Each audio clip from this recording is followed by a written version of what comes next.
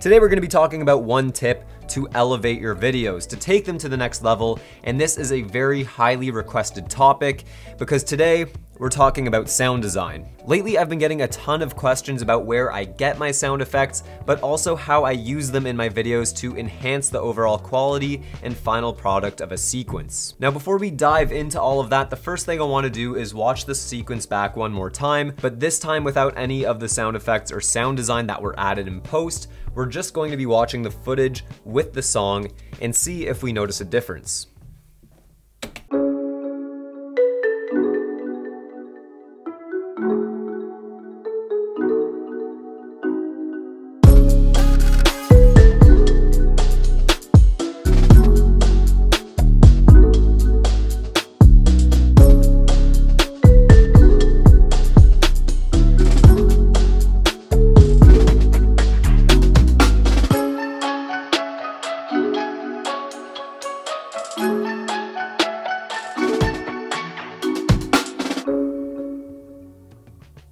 Yeah, so as you could probably tell, the video without all of the sound effects feels kind of empty. So in my mind, I like to think of sound design as 3 separate categories or layers, not including your music, and that is ambience, Foley, and sound effects. So ambience or room tone is that bottom layer that sort of bridges the gap between all of those other sounds that you put into the video. No matter what space you're in, there is always going to be some level of room tone unless you're in a very soundproofed studio. Every store or house or building will have its own noises, whether that be the air conditioning or the humming of a computer, the speakers. There will be something in the room making noises. So to have no noise at all seems a little bit awkward and doesn't fit with a visual where you would naturally think there would be some sort of sound.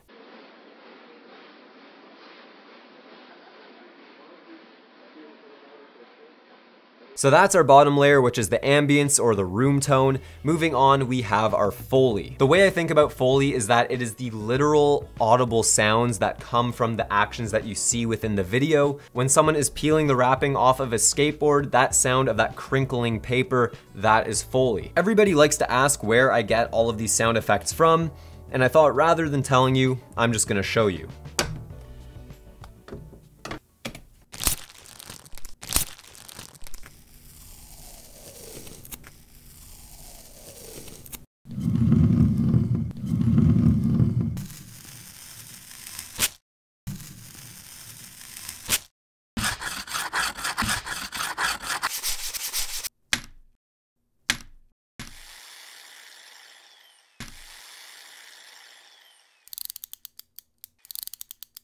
So there's a little glimpse into how I record Foley for these types of videos.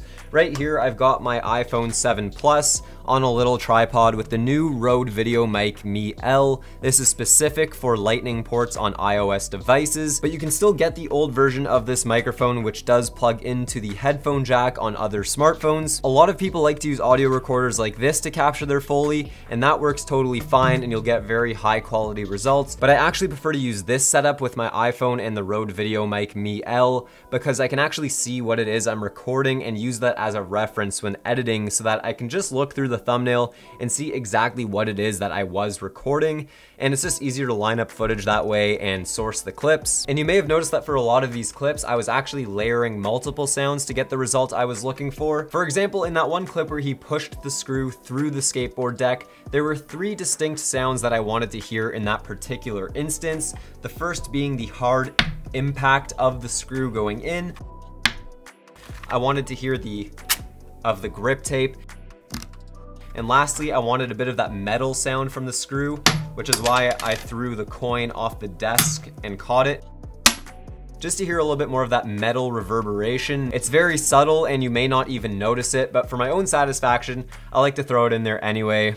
Maybe it's subconscious, who knows.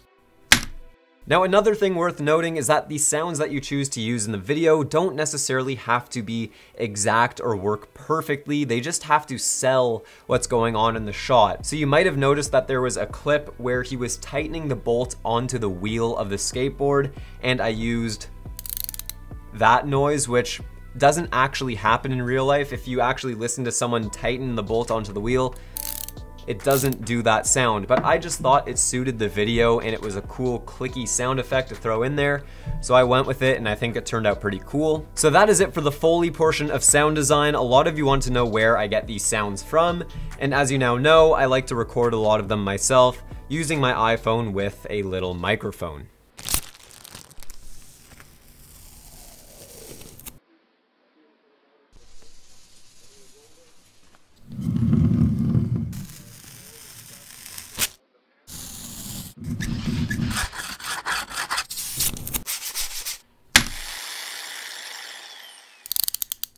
So moving on to the final step in my sound design process, and that is to add all of the little sound effects that will add to the transitions and camera movement of your video.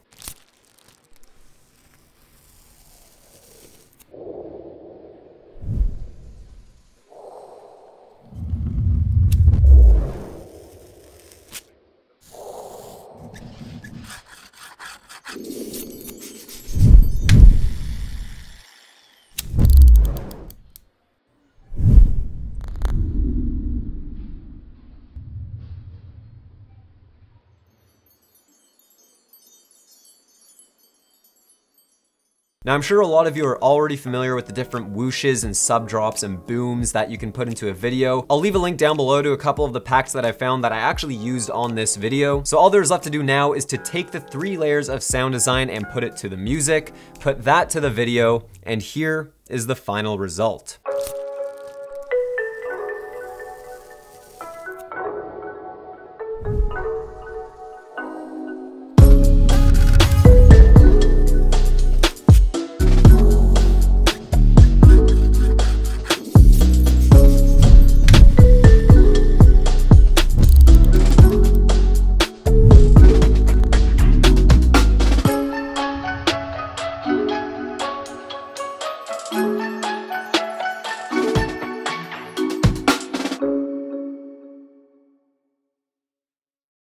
So that is it for today's video. Thank you so much for watching. Follow me on Instagram at daniel.schiffer. And as always, I hope you have a beautiful evening.